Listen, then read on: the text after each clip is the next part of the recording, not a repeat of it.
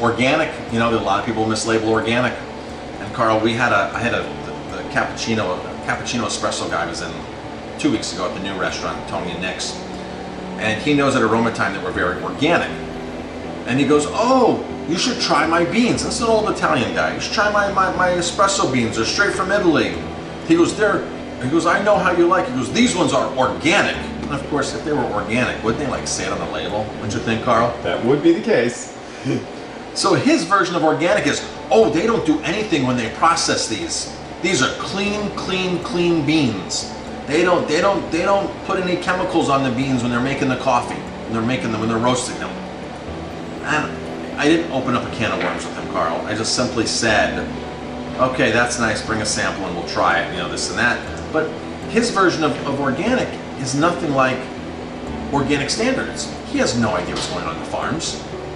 He has no clue where they're being farmed, what country they're coming from.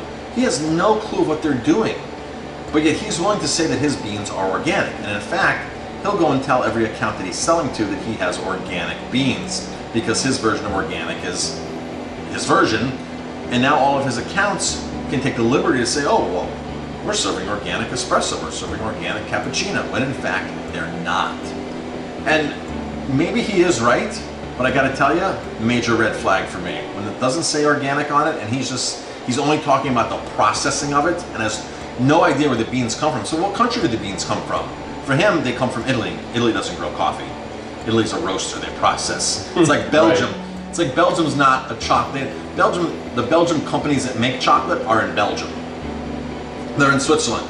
They're not growing the chocolate beans there. They're growing them in Africa, in South America. Same thing with the coffee beans. They're grown in another place and then shipped to Italy, where the Italians happen to know how to process them and what to do with them.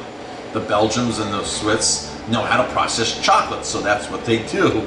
So it doesn't mean Switzerland's growing chocolate beans. It's the farthest thing from it. So again, the more questions you ask, the less answers you get, the more skeptical